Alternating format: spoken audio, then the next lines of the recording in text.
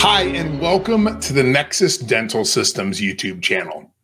Over the next couple of months, you're going to see some great content coming out here on our channel to talk about Nexus Dental Systems and all the things we do here.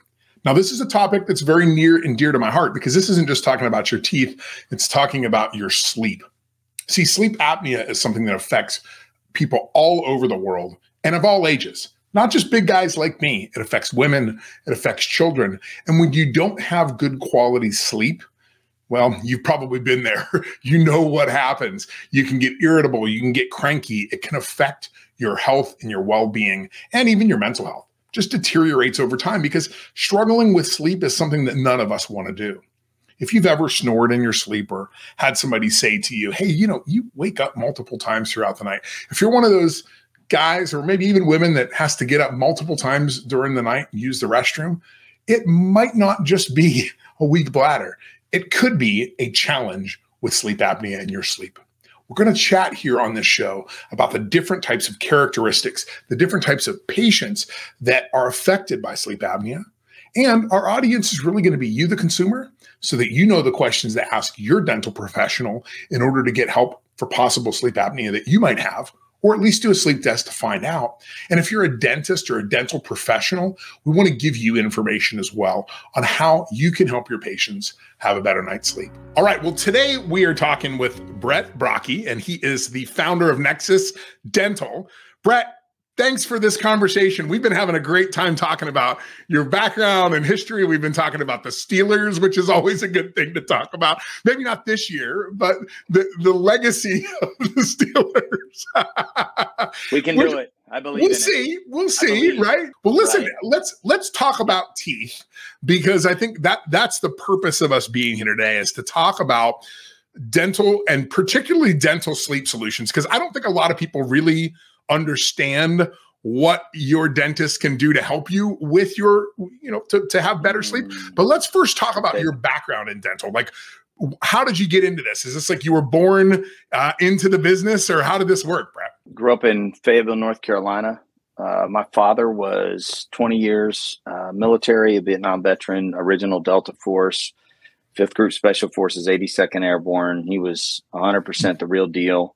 So we had a very stringent side of military there. But then, of course, my mom, she was a nurse prior to her 35-year career as the head dental assistant at Fort Bragg, North Carolina. Ah. So you kind of stood at attention and got your teeth cleaned in my house.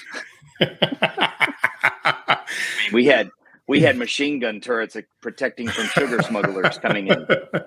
You've had an interest in dental in your whole life, right? I mean, that's something that sort of comes from your roots.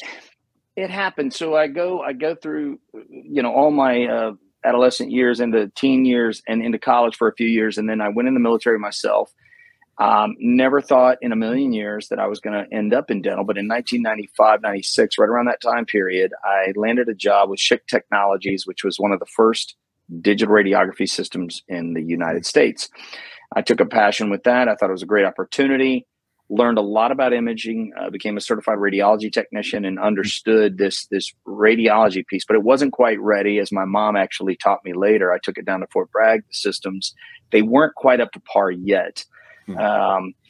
So then I ended up going into some financial services along with call centers, but I stayed connected to dental. And in 2002, I started with a company at the time, it was called PracticeWorks, which later became Kodak Dental Systems. And then it evolved to Carestream, which is what we all know it as today as Carestream Dental. I had a great run there from 02 to 14 when I parted on great terms. That's what led me into, I think, what we're going to talk about today and what happened to me. Yeah. So let's get into that a little bit. I mean, how did you make that transition? So you got a little bit of a background, but you worked in some other things.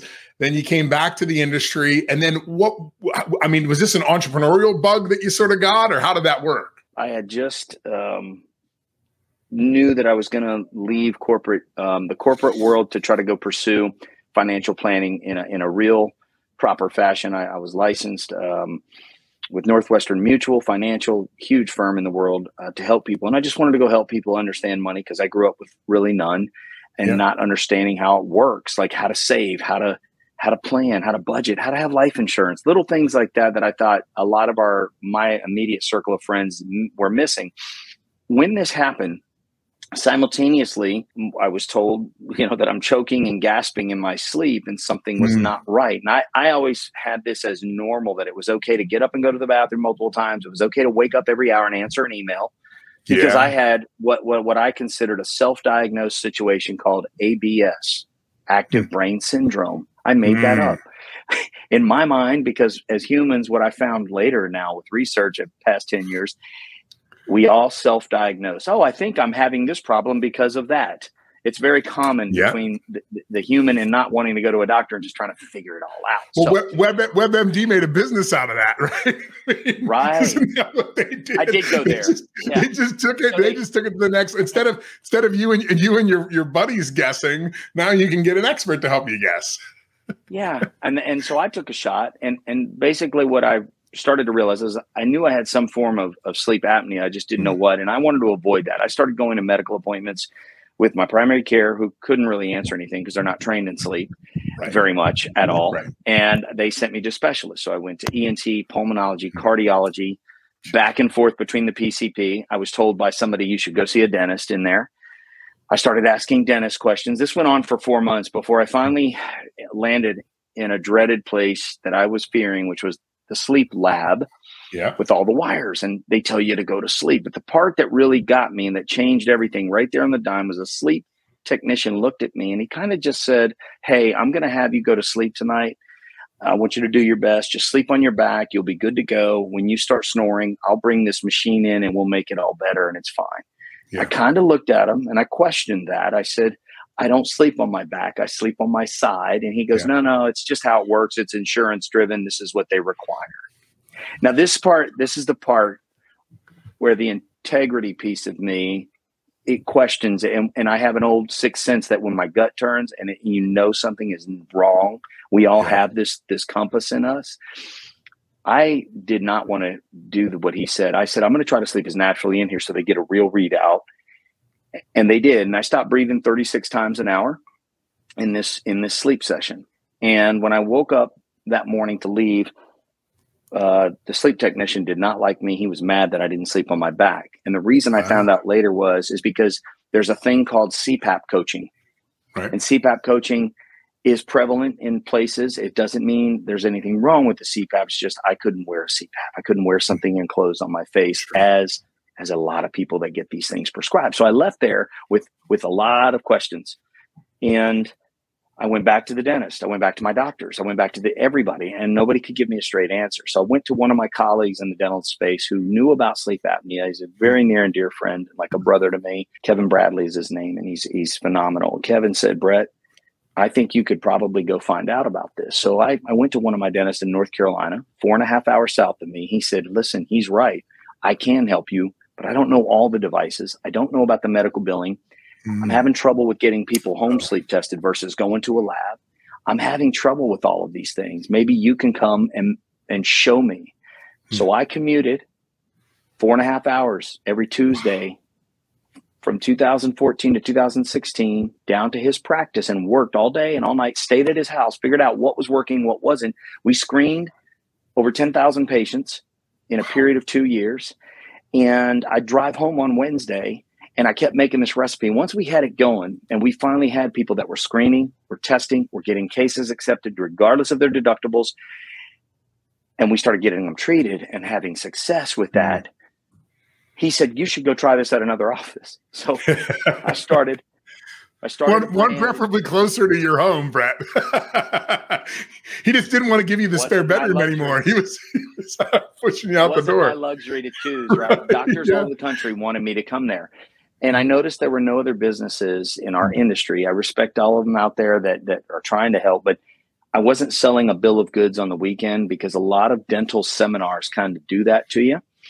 You go show up at a weekend, you come back to your office on Monday and you go, what do I do? Well, I wanted to be the guy that was hands-on after you said, yes, I'm going to help. I want help. I'm going to come help you. And Dream Sleep was the brand that was born out of that recipe of coaching and consulting and helping people do this. That started in 2016. Subsequently, I probably myself went into about 150 plus offices over a period of time between 16 and 19 and 20, and would go all over the country to help and attend trade shows and attend these offices training and get in scrubs and get in the trenches and talk to patients and tell them, you know, the things that would trigger them to want to get tested because they were at risk and they just didn't know how to unlock that. And that became a very, very rewarding experience to help people like that and save lives. That was awesome. You know, that's the root level, ground, boots on the ground. Well, and it's funny because you're not a dentist by trade, right? I mean, that you came to this because you had a little bit of familiarity from your history, but also because you had a problem, you know, and that a problem solution. I mean, that is the greatest. That's the entrepreneurial way, is you can't do it yourself. Because I actually had sleep apnea myself. I was on the machine. Mine was 80 times an hour. So tell you how bad that was. Or 80 times, 80 times an hour. I mean, I was waking up every minute and just couldn't get any sleep and kept gaining weight and struggled with this. But I, like you, struggled with the machine. And it wasn't until after a couple of years of using the machine. The first time I ever used the machine, I fell asleep. I woke up the next day and I was like, I think somebody had knocked me out because I was probably the first 8 hours of sleep I had had in years. But I also got introduced. I mentioned it to my dentist one time and said, you know, I'd lost some weight. I didn't really snore very much anymore, and except for when I had a cocktail. And my dentist was like, there's a solution for this. He's like, you're diagnosed with sleep apnea. We can fix this problem. And to this day, I still use a dental appliance because I sleep way better. Like, even though I don't particularly have apnea anymore, I'm not, you know, I don't have the textbook case, I still use it because I sleep a lot better, and my wife sleeps a lot better too, which is, I think, one of the selling points of any sleep apnea treatment is you don't understand you're doing a lot of damage to your own body, but you're also harming the people around you. That's right. And the stats on it are about 120 million Americans estimated by the CDC's own stats, is that this is the most undiagnosed disease in the United States. It leads to the top 3 killers of the US, which is heart disease, stroke, and diabetes, at 70% or greater, each of those that are connected to sleep apnea. That's how crazy it is. I mean, think about this for a minute, Derek. You need 3 things to live on planet Earth: oxygen, food, and water. So here we are. We're going to knock ourselves out by falling asleep and deprive ourselves of this number one element called oxygen. We decide we're going to go to sleep and not breathe. So we've talked about sleep apnea. We know that this is a problem that traditionally we think about in males, particularly larger frame males, guys like me, have a couple extra pounds around the waist. But women suffer with sleep apnea as well. Many times it's undiagnosed, and many times women have a hard time getting diagnosed because their doctors just assume that it's something else. It's something hormonal. It's something that's not about their sleep. And that causes real frustration. Many times they're told, no, it can't be that. And they have a harder time getting a sleep study done. This next story, we're going to talk with Lisa. Lisa is the CMO here at Nexus, and she had a journey that many of you might be able to relate to. She had a very hard time getting diagnosed with sleep apnea. She talked to multiple doctors. They told her, no, it can't be that. It has to be something else. But in the end, it was sleep related. So let's listen and understand this interview, see how Lisa dealt with this, and take from this the ability to take control of your health, talk to your doctor specifically about these issues, and get the proper diagnosis. If you want to get a truly, truly, truly accurate, and I'm not a doctor, but if you really want to get down to the nitty gritty of how you're sleeping, a sleep lab is really the place to go. It's very uncomfortable. And my biggest thing with it was that red light that was above my head. I mean, all the wires were really uncomfortable, and, you know, they hook you up to like 100 wires, but it was the light above my head. I'm like, I'm being watched, and that freaked me out. So that's why I couldn't sleep. Maybe it's just my personality, but you know, I'm very pushy with my doctors, and we have to be our own advocates. We just truly do. Because, you know, by the time you go through the rigmarole of being diagnosed with something, as far as I'm concerned, right, you know, in this day and age, you could be dead. So you have to, and literally with sleep apnea, you could be dead. So you've got to be your own advocate. You've got to ask your doctor, you know, talk to your doctor, open up the dialogue about it, talk about the sleep test, ask for an Epworth test, ask for the test, you know, answer the questionnaire. It's online. I mean, everybody could Google anything on Dr. Google these days. Those tests are online. If you feel like you have sleep apnea, take a test online, take it to your doctor. You know, tell them, look, this is, I took this, I think I have sleep apnea, and I need a prescription for a sleep lab or a home sleep test. It really is about educating the doctors. It really is, unfortunately. I had airway issues. I had bruxism. I had, all this stuff going on. And he never, ever asked me about sleep apnea. And this is, I'm talking 12 years ago. Yeah. Never brought it up to me. And I thought, wow. Well, just think of the peace of mind. Let's just say maybe you're female, you're listening to this and you're like, that's probably not me. What does it actually hurt to go and have a sleep study done at home and to find out you don't have it? It doesn't. I mean, oh, wow. I mean, it doesn't. It's not going to cost you anything. It's going it's going to take a couple of hours of your time to find out if you've got this.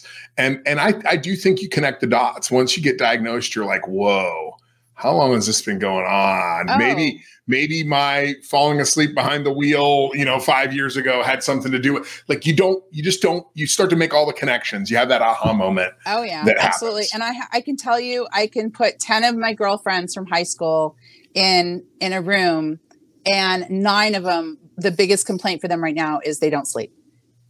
They don't sleep. 9 out of 10 of those women would say, I see it on Facebook and social media all the time. Yeah. They're all complaining, oh, I'm up at 2 a.m. I'm so tired. I'm so tired. I'm so tired.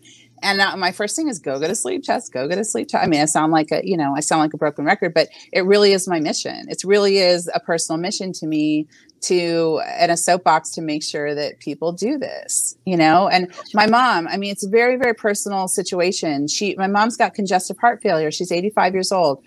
Her heart is in horrible condition right now because of her untreated sleep apnea.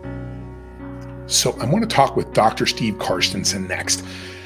Steve has deep experience in dealing with sleep apnea and dental appliances. And we know that it affects adults. We know that it affects men. We know that it can affect women. And Lisa's given us that perspective. But can it affect kids? Let's talk to Dr. Steve about that. So I started treating these patients with these appliances to help them breathe at night. It was so much fun, and it was great, and loving it, and learning about medicine and all these cool things for me. But as time went on, what happened is that the appliances are working great on these 40, 50, 60-year-olds. Then we started paying attention and realizing that, wow, these 40, 50, 60-year-olds were at one time 4, 5, and 6. So how do we get this way? And there's some recent research has shown that 100% of the people that have obstructive sleep apnea as adults have some form of anatomy problems. Okay. When does anatomy problems start? When they're 4, 5, and 6. So that got me started thinking about kids and hooking up with all these other people in my profession that are pediatric specialists and orthodontists and people who really understand children. And that is, man, I can't think of anything more exciting in my life than trying to impress upon our profession the need to see these 4, 5, and 6-year-olds and get them started on a better health path. Well, and listen, let's be honest. I mean, if you have one bad night's sleep, you're grouchy. If you have 40 years of bad night sleeps, you're going to have a physical reaction to that. There's going to be health problems that are associated with it. There has to be. I mean, we've all had that one night where, especially as I'm getting older, and now I wake up in the morning and I'm like, I can't move my arm, But just that one 8-hour session that's restless is not good. But when you extend that over a lifetime, it really can cause a lot of serious issues. So thanks so much for getting into that pediatric piece. Let's talk a little bit about how you work with children and what you see differently and what are sort of telltale signs that maybe you need to, because the kid's not going to ask. Right? Maybe mom or dad needs to make that, make an inquiry of their dentist, but it'd be good for the dentist to know what to ask. Tell us a little bit about dealing with children and how that works. Sure. Well, I got to give you some context here. Of course, obstructive sleep apnea was discovered in overweight old men. And as that now has started to fade away, and so we realize that everybody of any weight, height, and everything else can have obstructive sleep apnea as an adult. And then we start thinking, okay, what about these kids? Well, if our thinking pattern is the same as we thought of for adults, we got to think that, well, we got to measure for obstructive sleep apnea. Well, that's not the thing. Now, kids do have OSA, obstructive sleep apnea, but that's not their problem. That's their symptom.